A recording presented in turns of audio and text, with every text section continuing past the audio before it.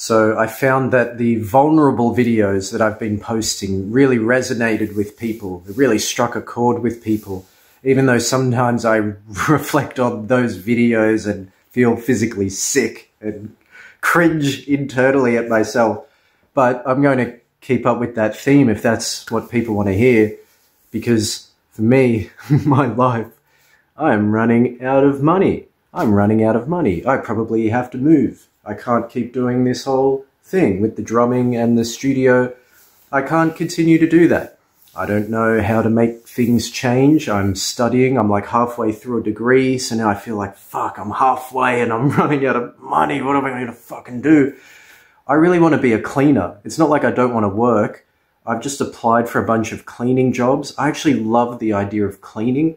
I think it's a really noble profession and act, and it gets highly underestimated and disregarded, but I think it's one of the most noble things you can do, and I get into it. Like when I've got a rental inspection, when I've got an end of lease inspection, I get so into cleaning. I tend to put cleaning off, but once I get into it, I almost can't stop, and I'm like, let's just keep going. Let's keep going.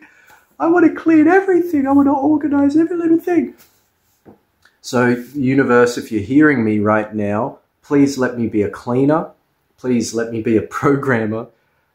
I already am a musician, so that's cool. I fucking appreciate that. Yeah, so if you're watching this, I don't understand what I'm doing wrong, if you could tell me, but I really want to work and I can't make ends meet. I don't know what I'm doing wrong. I'm trying to be positive. People get sick of me complaining.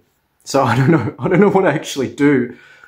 But what I do know is once my savings diminishes to a certain point, I will no longer be able to pay bills, and I will have to consider moving my possessions, maybe to a storage unit, and I will consider sleeping from my car, and I will actually save $20,000 a year instead of like paying rent.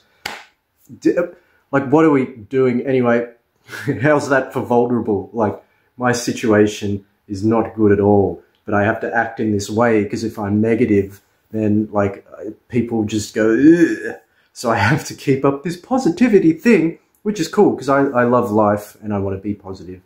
So there's some vulnerability. Let's figure this one out. You can come along for this journey. Maybe I'll be dumpster diving. I'll do selfies, dumpster dive. Anyway, peace and love.